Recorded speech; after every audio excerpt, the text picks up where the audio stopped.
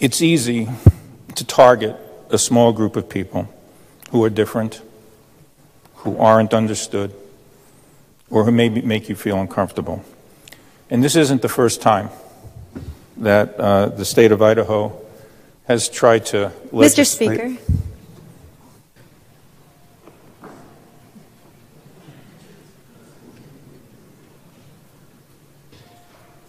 Please state your objection, good lady from 30.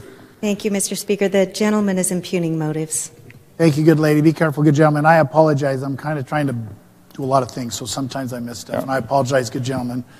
Well, your debate. Well, thank you, Mr. Speaker, because if I was allowed to finish my sentence so that the good lady had the full understanding of what I was going to say before objecting, when I say this isn't the first time that the state has done this, I wanted to read from the Idaho State Constitution. You can read from the Constitution without asking, so the good gentleman can read. Correct. This is from Article 6, Section 3. No person is permitted to vote who is a bigamist Mr. or a Speaker, polygamist. Lady from 30. The gentleman is still debating on the assumption that there are motives that are inappropriate, and I think we're still going down the wrong road. Hey, good lady. Good gentleman, are you, be really careful with where you're going, because I think some of our members think you're impugning your motives, and I would tend to agree you're getting close to it. So just be a little careful. The gentleman may continue. Thank you. No person is, again, from Article 6, Section 3 of the Idaho State Constitution, no person is permitted to vote who is a bigamist or polygamist or is living in what is known as the patriarchal. Gentleman 22. Is this our current Constitution, or is this not our current Constitution? The permission to read is out of the Constitution. I don't believe this is in our Constitution right now. I'd like the clarification on if that's in our Constitution. Gentlemen, is this the current Constitution, or is this older version? This is and you're reading from notes too. Be careful with our debate, guys. We're not supposed to read our debate, but go ahead. Well, first, this is from the original Constitution, and I'm reading from the original Constitution. Well, good gentleman, the original Constitution is not the current Constitution, so the good gentleman's concerns are correct. If you would like to ask unanimous consent to read from an old Constitution, that's a different deal. But the current Constitution does not cover that, and it's the current one, not the old one. Well, to explain why I was reading from the original Constitution is because that clause, that section of the Constitution, was repealed in 1982, and over 1/3 of the via a ballot. Amendment on the ballot, and over 1/3 of Idahoans still voted to keep that in the Constitution.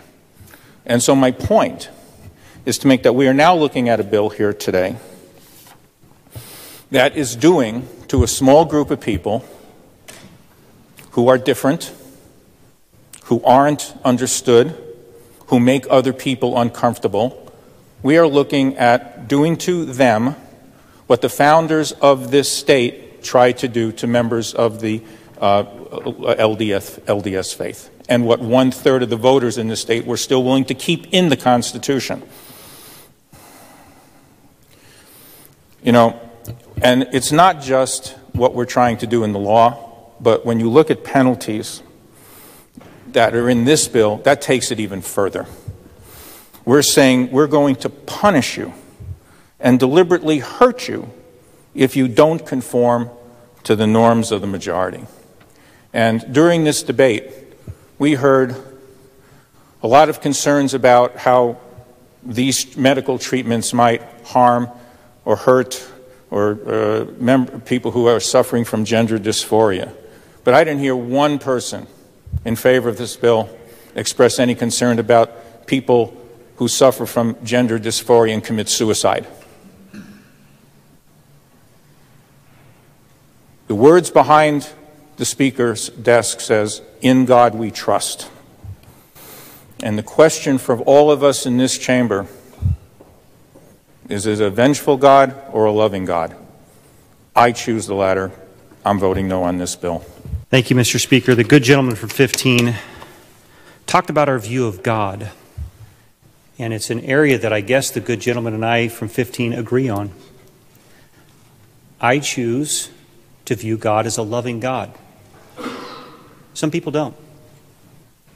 That's been my experience. It's been my perception.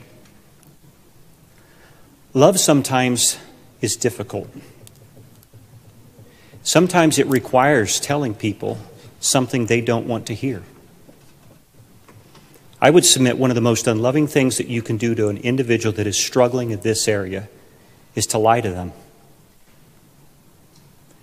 XX, XY. Male and female created he them. Thank you, Mr. Speaker. There's nothing loving about throwing doctors in jail. And there's nothing loving about a legislature that says it knows what's best for your child than you do.